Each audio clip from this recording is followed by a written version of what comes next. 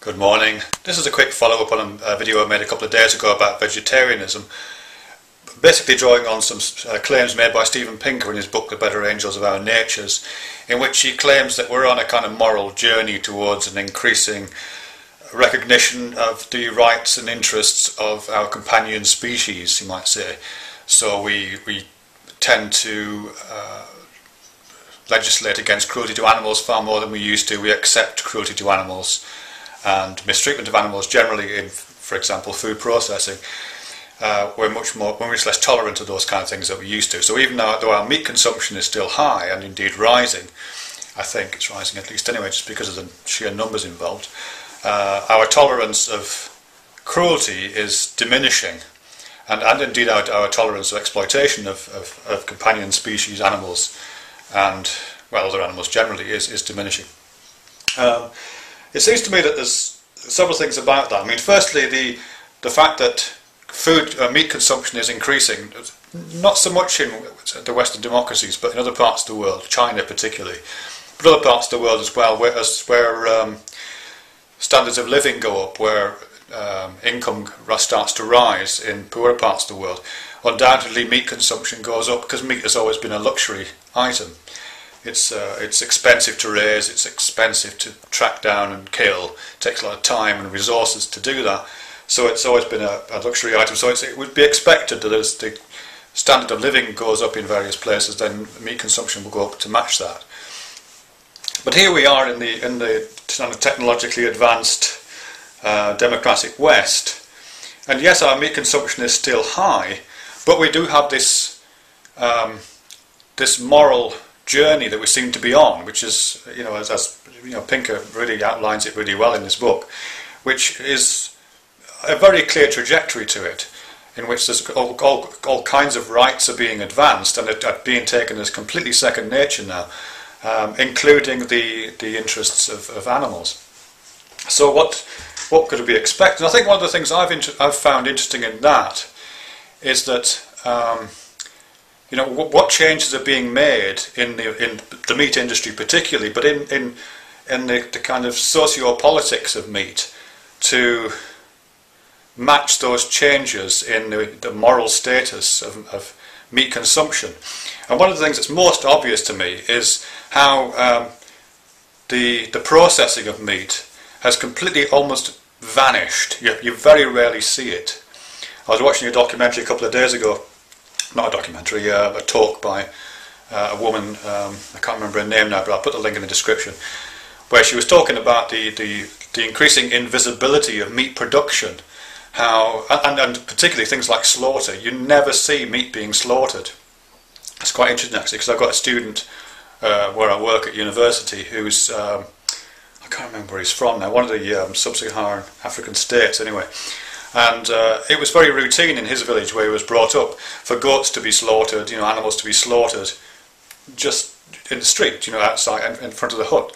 You would slaughter the goat and then it would be processed and cooked and so on. But we never see those kind of things, do we? I mean, you very rarely see, even when I was a child, you would go into a butcher's shop and there would be great haunches of meat hanging up, half of a sheep or half of a cow would be just hanging up in the butchers, you would see it. But you very rarely see that. When we see meat these days, it's usually pre-packaged, usually kind of theatrically lit almost. In supermarkets it's lit quite nicely. We very rarely see any part of those processes. All those were completely alienated from the processes of production.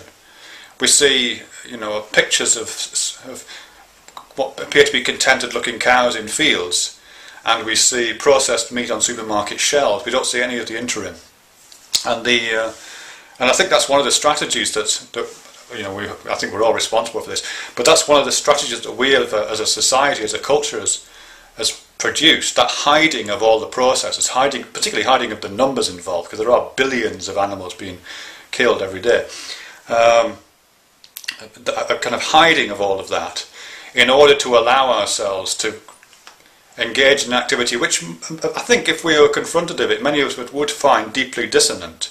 We would have dissonance, I think, involved if we were, as the person who's mentioned, this woman who's given this talk, if we were, finding ourselves petting our dog with one hand and eating a lamb chop with the other, and we were kind of obliged, because of the moral journey that we're on, to just to consider the disjunctions that are taking place in those kinds of activities that we engage in, even whilst we do them, and also the kinds of rationalizations that we have. Whenever I make a vegetarian video, it's always the case that in the comments someone will tell me that they're eating a bacon sandwich in a kind of celebratory, kind of crowing style, and I've seen quite a bit of that in comments and other videos recently, where there's a kind of inverse pride taken, an inverse celebration taken in meat eating, which is again is quite odd. It's an inversion. I mean, you see it very clearly in because usually these are the same people. I assume these are the same people. If you're one of these people who feels the urge to say, I'm eating a bacon sandwich right now, I'm guessing that you would probably be also the person who would be against, you know, the production of veal, or be against a certain kinds of slaughtering techniques, the ones that produce halal meat, for example. I'm guessing you would be the kind of person who would be against those. So you clearly have some interest in the rights and interests of animals. You clearly have some investment that animals shouldn't be treated cruelly, shouldn't be exploited. And yet, in order to... It seems to me, I may be psychologizing beyond the data here, but it seems to me that a lot of people, when people kind of, instead of confronting that and accepting that we do have this cognitive dissonance in all of us, because we are involved in an activity which on some level we have a moral problem with.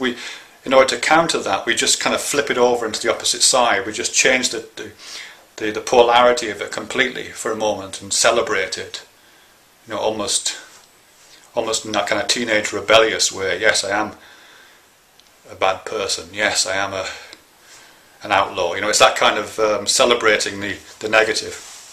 Anyway, that's all I've got for now. Thanks for. I'm in my new house, by the way. It's this rather nice picture of my kitchen wall here. Bye.